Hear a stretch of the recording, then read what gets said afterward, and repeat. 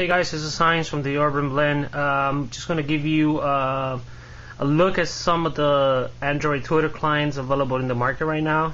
These are all free versions. We will not be looking at the pro versions at all because free is always better. We're going to take a look around most of them. That way you can make a decision on your own as far as like which one is the one you like or which one is the one that you would like to use yourself on your device. Let's go ahead and start with Seismic.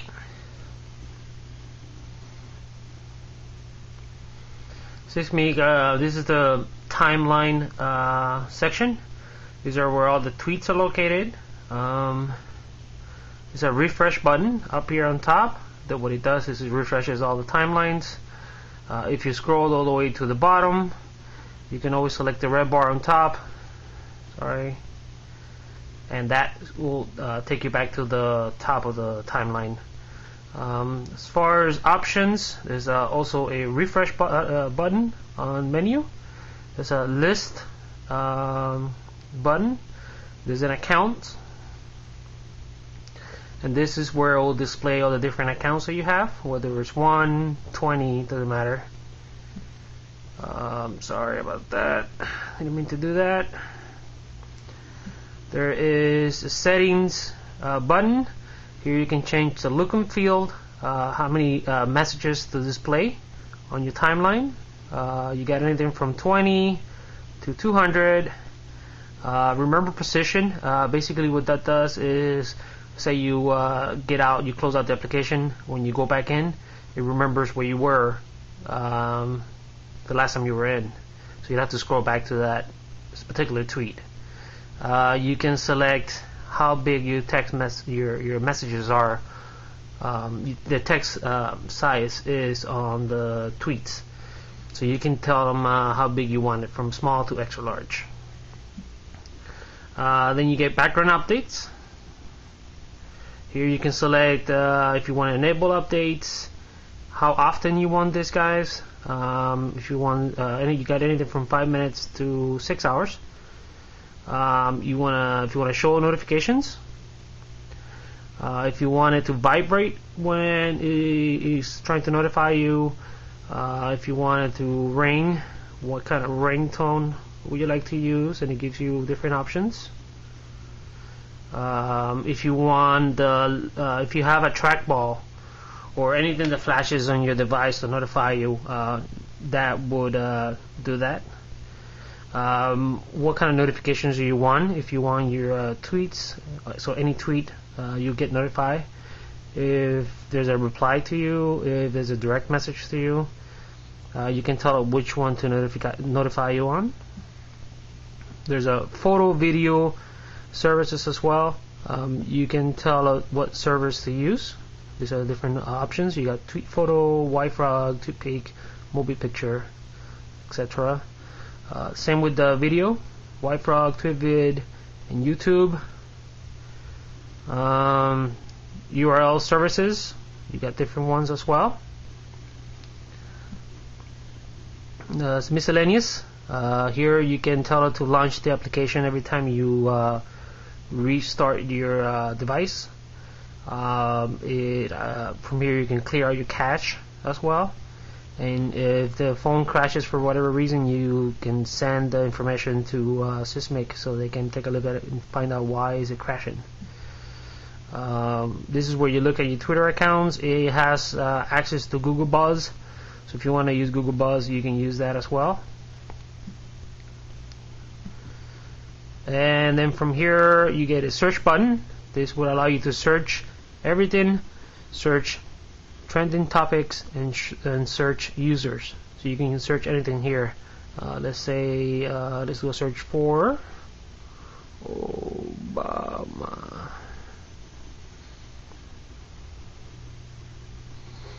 And this will show you all the different tweets related to whatever you're searching for, in this case Obama. Now if you don't want to select a particular tweet, you can select the tweet, and then it will give you information on it, whatever the tweet was. It'll stamp the tweet with the time, the date, and the way it was tweeted. In this case, it was done via web. It will give you a star on the right hand side, which you can use to make it a favorite. If you're not following that person, you can follow the person here as well. You can reply, retweet, and direct message that person. If you select the user by selecting the user up on top, it gives you a small description. If he has a website, what the website is. Again, you can reply, direct message. This is how many tweets a person has, how many favorites, how many people are following, how many followers he has, the list, and like I told you, you can follow and block the user here on the bottom as well. If you select tweets, it will give you the list of all those tweets this person has submitted to Twitter. If you select following,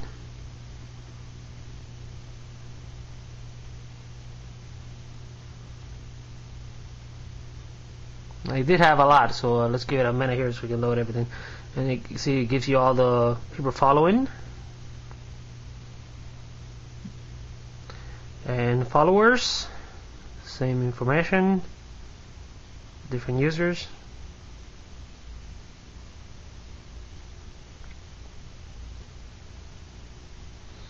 So these are the guys who are following this particular person. If you select a person from that list, it will give you kind of the same information that you see from the original user. You know, same thing, followers, following, favorites, tweets, reply. You can actually follow a person here or block them. Let's go back. Now these are, in here you get 4 buttons. The first one, like I said, is a timeline. Second one is replies, so anybody that replies to your messages on Twitter will be listed here. These are direct messages. If anybody sends you a direct message, will be listed here.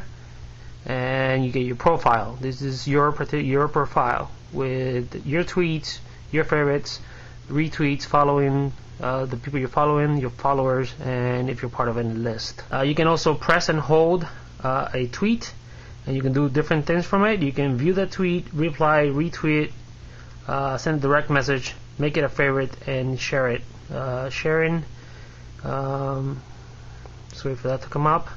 You can share it using whatever your services you have in your phone, whether it's Facebook, Gmail, Google Voice, and so forth. If you want to send a message, you press the menu, and here you can type in your information. You can take a picture, select a picture from the gallery. You can take a video or select a video from gallery as well. It allows you to add your location as well, among other things, and then it allows you to use an address. So if you want to shorten out an address that is too long and doesn't fit on the tweet or whatever, you can add it using that button there as well. Basically pretty much same thing all around on most Twitter clients. If you have more than one account, you'll be able to select different accounts from top here. If you want to reply a message, like I said before, you select the user or the message or the tweet, you click on reply, boom, you type in your information. As far as widgets for Sysmic, this is the widget that it comes with. You get 3 different sections here. You get up here on top it says add, and then it will have your username. When you select that, that will take you to the application. Once you select the little note there with the pen to note with the pen icon, it will take you right to the section where you write down your message. And this will refresh. It will keep giving you different tweets by itself. You can also select it yourself, so you can scroll. These are random from your timeline, so it's not going to be, it's not one after the other one as you will see it on your timeline. It's just random. It picks different tweets from your timeline. So that's basically Sysmic. This is the one that I use right now. So far is the one that I like the most. But like I said, take a look at all of them, make your decision, see which one is the one you like.